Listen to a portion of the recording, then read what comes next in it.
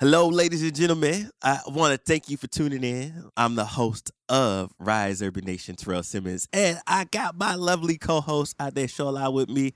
And we wanted just to take time just to have a conversation because it's finally here. You all asked for it. We put it together, and it's here. The Rise Urban Journal. I got my hard copy here. Yeah, Shola and I've got got her my her digital copy. Show the digital copy. Isn't it so lovely? yes. Can you see And it? we Can just you see wanted it? to, yeah, I can see it. I can see it.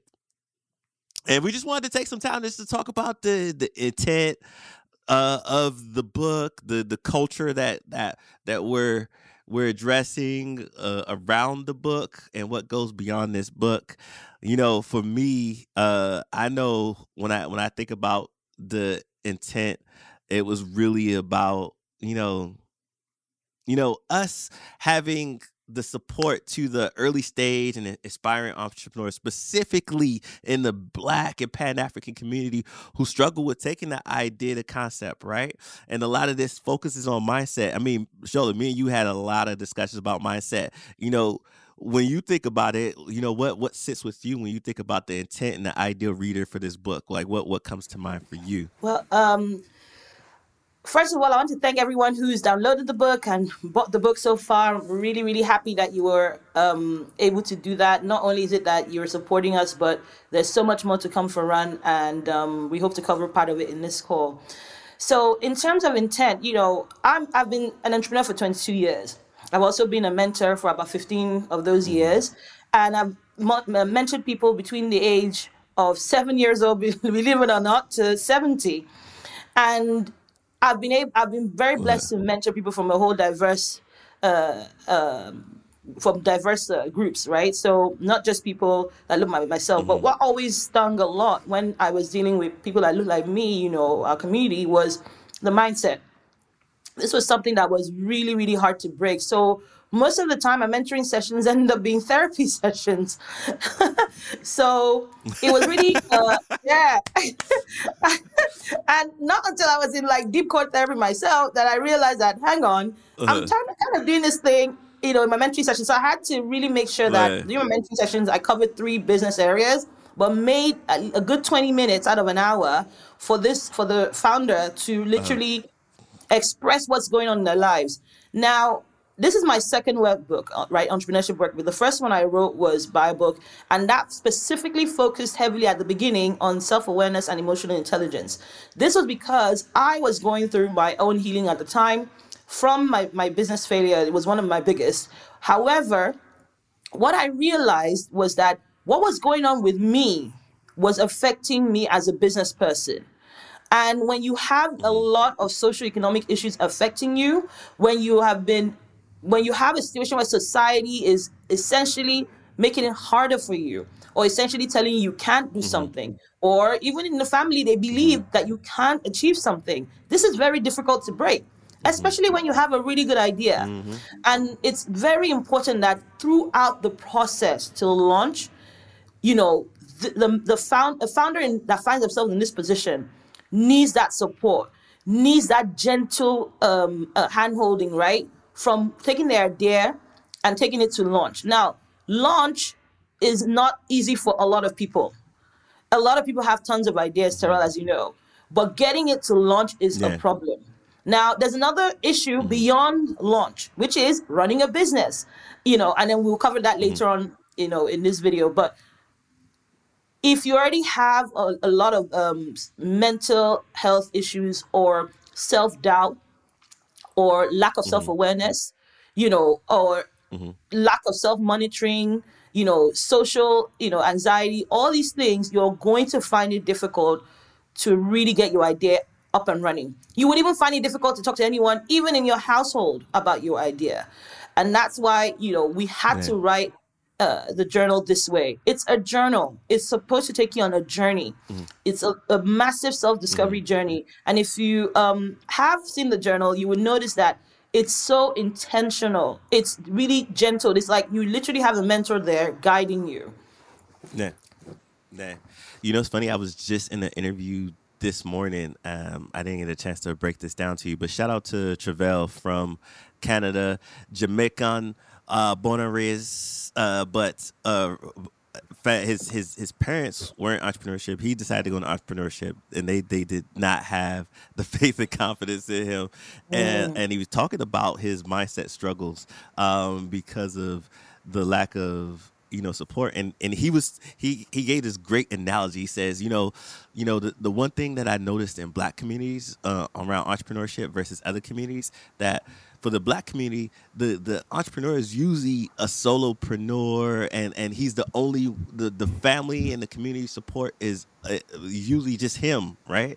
Whereas like other communities, that like when the business fails, it's the immediate family it hits, because the like that Asian or Jewish family, their families was embedded into the business, mm, and then their communities are affected by it too, because they're all intertwined and integrated mm, into the mm, business, right?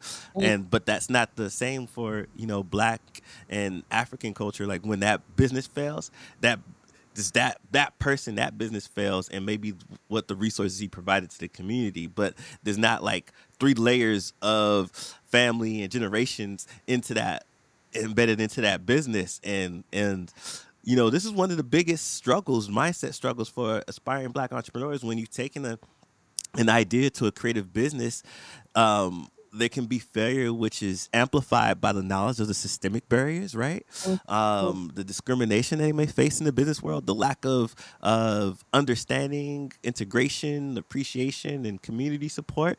And therefore we kind of aim to provide support by building resilience, finding mentors and support, and focusing on their ideas to bring potential impact and value to the world.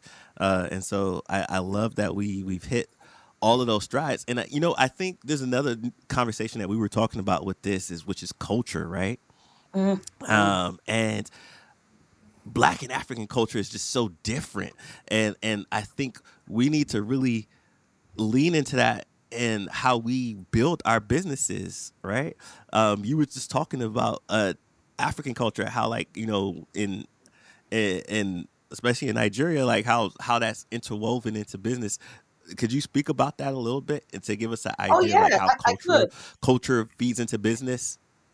Yes, I would love to. I mean, I'll be very happy to. So, again, I love that you've touched on, other ethnic groups. Most of these ethnic groups, whenever you interact with their businesses, it's like a cultural experience, right? And look, the same goes for me. Now, I've been lucky. I grew up in Nigeria. The first 14 years of my life, actually, Hmm. first two I was in England, but the next 14 years of my life, yeah, I was raised in Nigeria. I'm like, okay, that's not correct. But anyway, the thing is, what I was able to experience was how we do business. My mother, she owned a hairdressing salon. I mean, she worked full time, but that was like just one of the businesses that she owned. She also had a consultancy business, and she was also a partner in a legal firm as well. And the way, for instance, just from how you come in, when you come in, the way we greet each other is very different, right? And then most times the Africans, you don't go straight into business. It's literally, you're going to start chatting for 20 minutes about life, kids, all of that stuff. 20 minutes. So you can imagine if you have a 1 hour meeting, you only have 40 minutes to do what you need to do. And that's very unlikely because there'll be food involved. Again, that's part of our culture. There's going to be food, snacks, Hmm. either during or afterwards, right? Oh, let's go meet for lunch. Let's go eat at this restaurant, or depending on the social level that you're at, or the meeting you're at, it's going to be this booker and things like that, right? Then also when it comes to money and how money is something that already before we get into the room, everybody there wants to make money. Everyone, Hmm. right? So it's Hmm. more of a village like effort. So if there are 5 people in that meeting, 5 people must benefit. It's not going to be one person in that room benefiting at all. That's not how it's going to be. Everyone will be happy. Leave. It's like literally a chieftaincy meeting of some kind. Most times, it's so funny, And learning that, it has really helped me in when I interact with my, like, I usually feel more comfortable when I'm interacting with Africans because I know it's going to be fun. It's literally a very fun experience, right? The only time when it's Hmm. not fun is if you're owing someone money. But even in that, there Hmm. is a way that is handled, similar to how it will be handled in your household. Like, it was a family matter. Literally, that's basically it. It's literally treated like a family matter. And because of that, I believe that it gives people more courage to keep going, to keep doing something, because they know that no matter what level or stage or event or issue is going on in the business, there's this community like support. And it was really hard for me when I had my businesses abroad, because I felt very alone and I wondered why. I didn't understand why was I feeling so alone. So it was not until later, in fact, actually writing this book, that I realized that, wow, the way we do business back home is very different. And then the way I did business in England, I do business here, is very different. Even when I interacted with businesses in Asia, it was a very cultural experience. So how you greet people, you have to learn the mannerisms as well. There's certain things you cannot do in those spaces. So you really feel immersed into it. And for us, it feels like a lot of what we're doing in the diaspora is forced, right? There's a lack of a bridge of understanding between where we come from and where we're going. And every other ethnic culture has this. So why don't we have that? So, for instance, even locally, we've realized that this business support centers, there are different business support centers for different communities. I've realized that we don't have one. And these are government funded support centers. So imagine that this book is the premise, right? For something like that to eventually happen. For a community space, for people that look like us, to come together, knowing how we do things, knowing, also learning what we do that may not work, and learning what we do that will work. Plus, figuring out a bridge, and the bridge is always money. What bridge links who we are as a people to the community that we are in now, to the environment we're in. So we're in America and we're living with another dominant race, right? So we need to figure out a bridge. Everyone else has. Now, if your mindset isn't right, you're not even going to think to that point. You're not even going to think so deep to it, or intentionally, to realize that, wait, this is actually a problem. Why is it that there's an issue when it comes to funding Black and brown founders? I believe brown people are even succeeding there because their community is pretty strong. But why is there this consistent issue with Black people? Now, one of the things that you said that I really love as well is that most Black founders are the first, are usually in this part of the world, are usually the first generation founders in their family.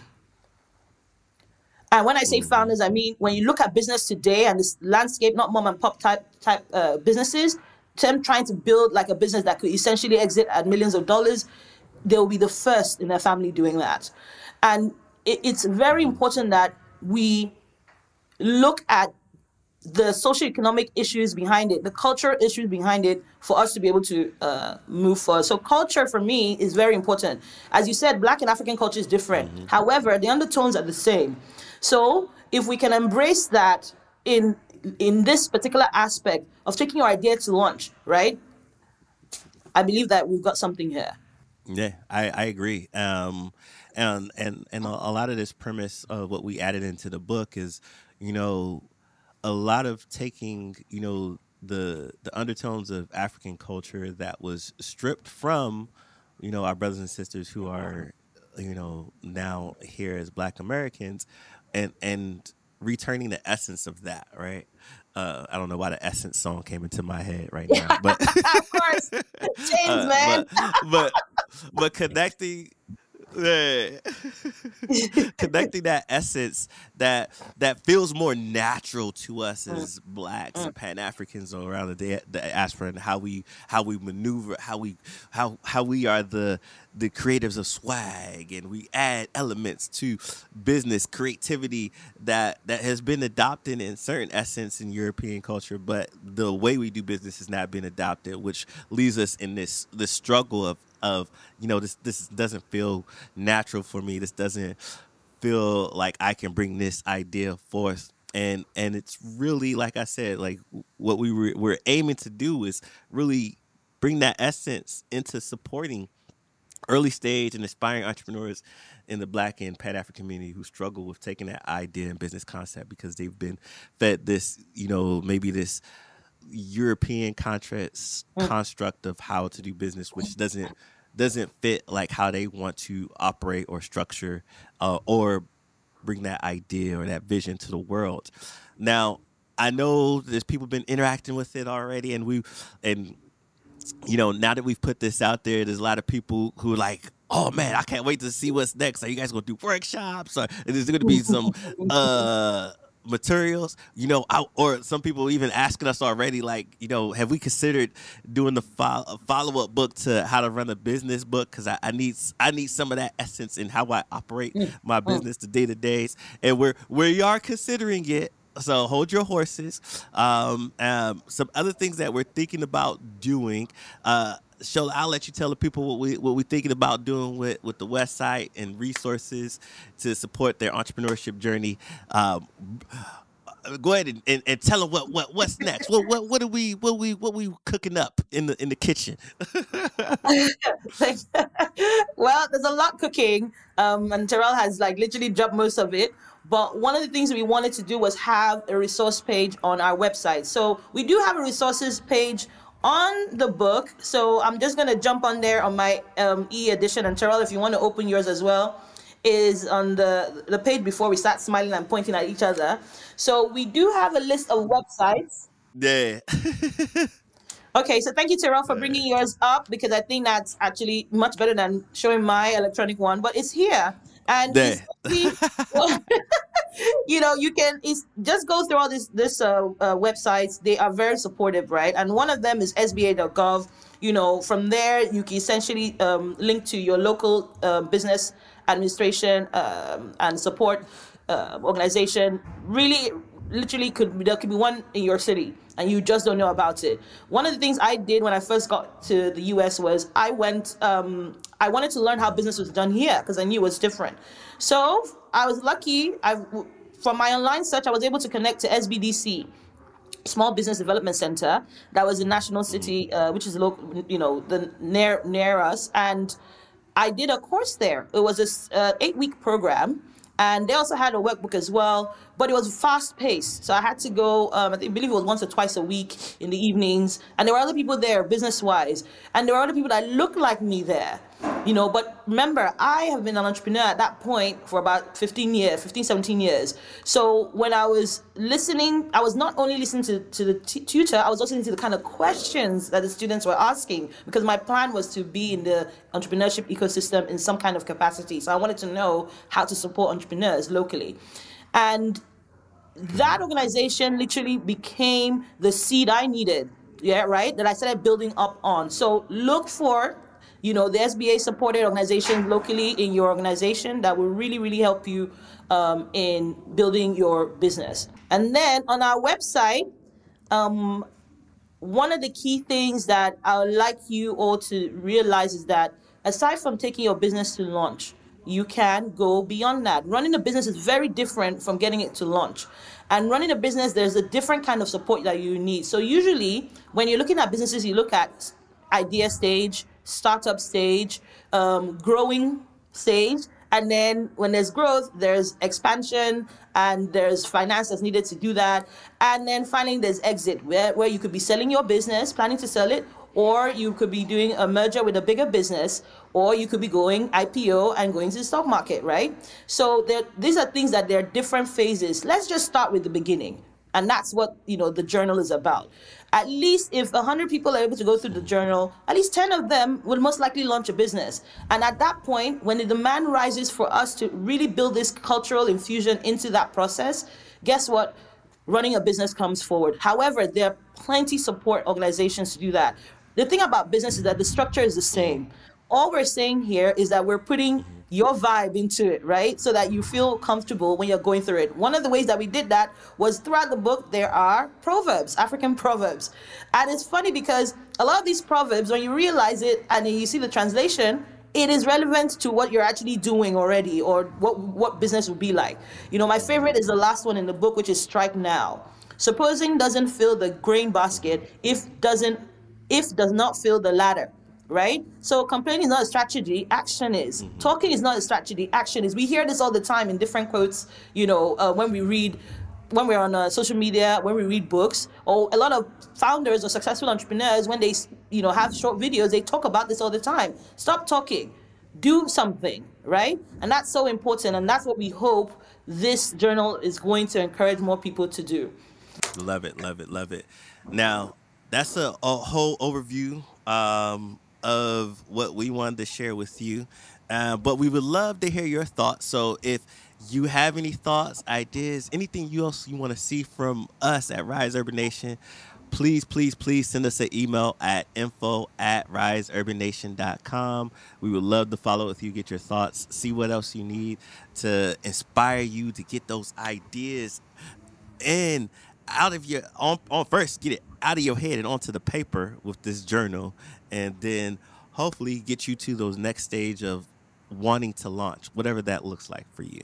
So that's what I have. Any last words of wisdom for the people before we sign off, Yeah. Shola? Well, just go and get the book and then let us know what you think. Look out for a workshop near you because they're coming. And I hope to see you on the website because I would like to see that there's traffic on there and that what we put on the resource page is helpful for you beyond the journal. Oh, yeah, and share videos. Share videos of you using the And journal. share videos, share Social videos. media. Yes, yes, yes. Yes. Videos, your Yes. thoughts, happy. If you How did it make you feel? Did it make you feel like digging deeper in yourself and working on something? That's what we want to hear, that this is actually doing what we intended for it to do. Yeah, look, that's the run challenge for you. If after you get your book, take a picture of it, Yeah. post it, share a video of what really resonated with you. Give us a comment on Amazon, and we will definitely love you for it. I wish we could reply back to all the comments. We can't. But that feature is not available to us. But if we could, we would. But thank you for your support, and then we look forward to catching you at the next Run event. Bye.